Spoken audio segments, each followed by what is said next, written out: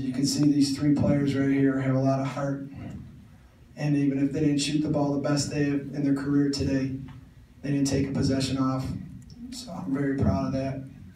I mean, you get off to a good start, but we battled back, and you just kept going. And I always tell them to finish the race, and we finished the race. Notre Dame is a great team. They came out strong, but we said, guys, let's stay aggressive. Let's play our game now.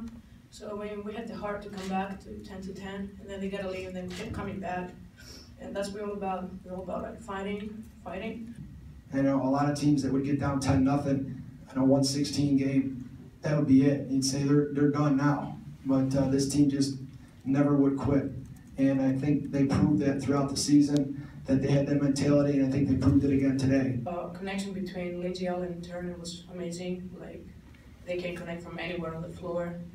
She was trying to lob the ball down to Turner, and they got some easy buckets there.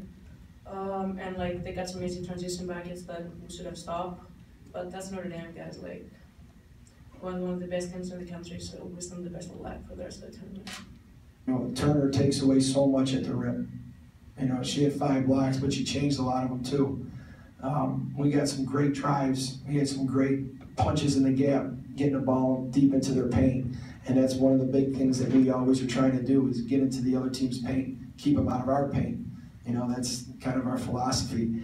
And when we got into the paint, a lot of the time, I mean, you know, she's really special around the basket. She's long, athletic. She's got great coordination, and that really hurt us. So yeah, I mean, we really had to do a good job of hitting our shots from the perimeter, and we didn't shoot the ball as well as we usually have. A loss is a loss for me.